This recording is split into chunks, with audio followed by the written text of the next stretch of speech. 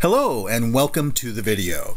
Today we're going to introduce the Oracle Schema Compare tools and also show how to generate SQL deployment scripts from Visual Studio. If you'd like to try out what you'll see here today, go to the Oracle.net Developer Center at the URL on your screen and download the ODT with ODAC package. You'll need to install Oracle Developer Tools for Visual Studio. We do have a quick start video on our YouTube channel that can help you do that. We support most Visual Studio versions and we support all Visual Studio editions except for Express Edition. And of course you will need access to an Oracle database.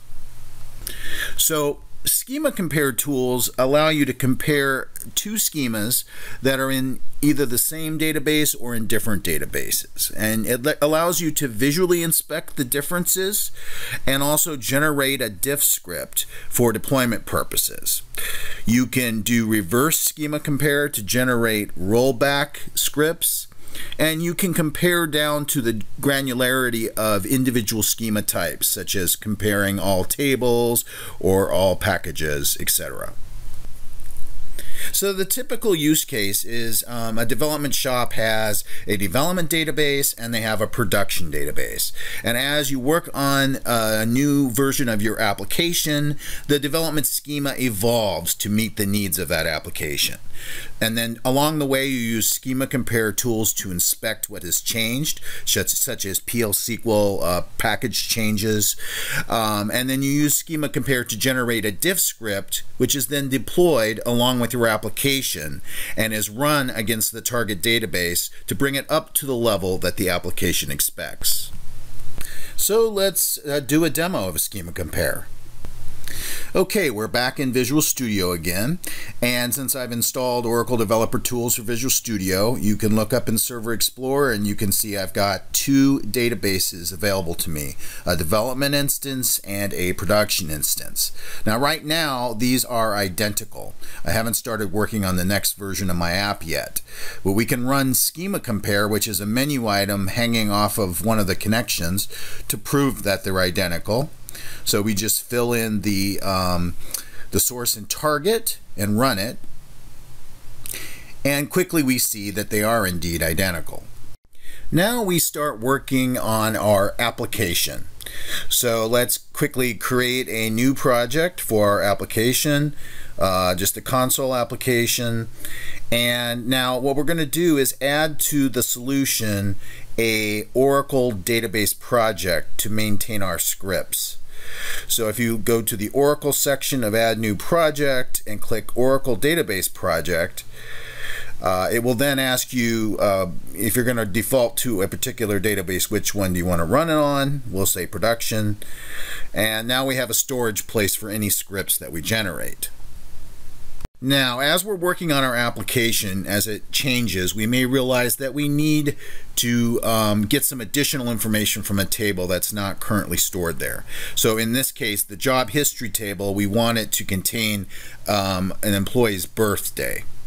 So what we'll do is we'll run the table designer and we'll add a birthday column so that we can use it in our application. So data type of date, and save it. And then you can see in Server Explorer that it will show up now as part of the table. And then further, as we're developing our app and the PL/SQL associated that, we realize that the add job history stored procedure also has a dependency on this table. So we need to go in there and we need to modify this to add the ability to check the birthday column. So we'll type in an additional parameter to this procedure.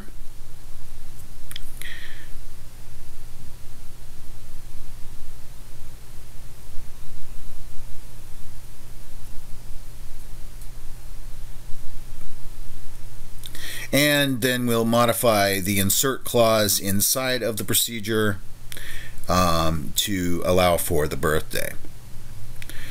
And then we'll compile it.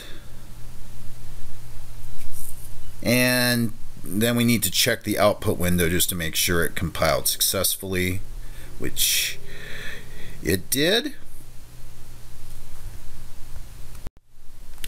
And with that, we've made all the changes that our application needs from the database. Now, what if we want to visualize the changes that have been made by us or other developers in our team?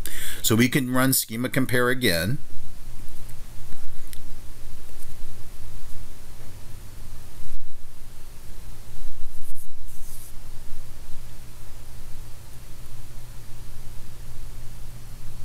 And this time you see there are differences.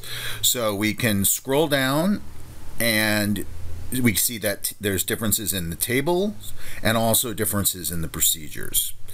So if we look at the various tables, we can see that indeed job history is different.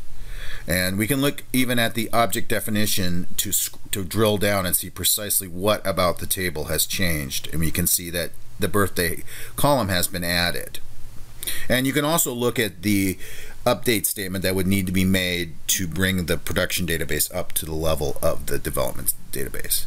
So similarly, let's look at the procedure that changed, add job history, and you can see the 2 lines or 3 lines that I modified are now highlighted here in Schema Compare. So it's a good way to visualize the changes.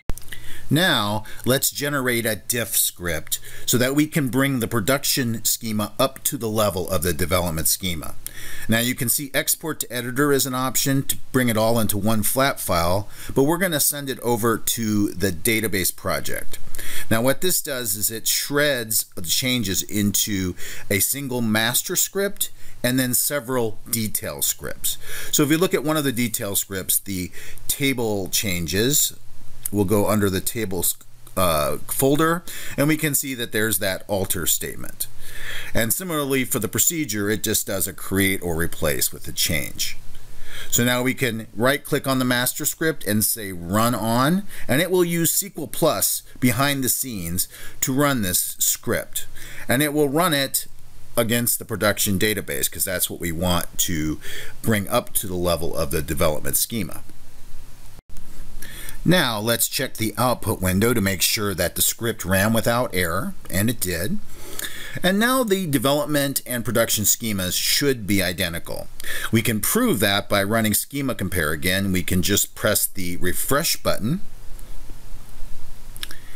And as you can see, they are indeed identical. And this concludes this video. If you'd like to learn more, visit us at the OTN Developer Center at the URL on your screen. Follow us on Twitter, check out our other YouTube videos, and please subscribe to my blog. Thank you very much.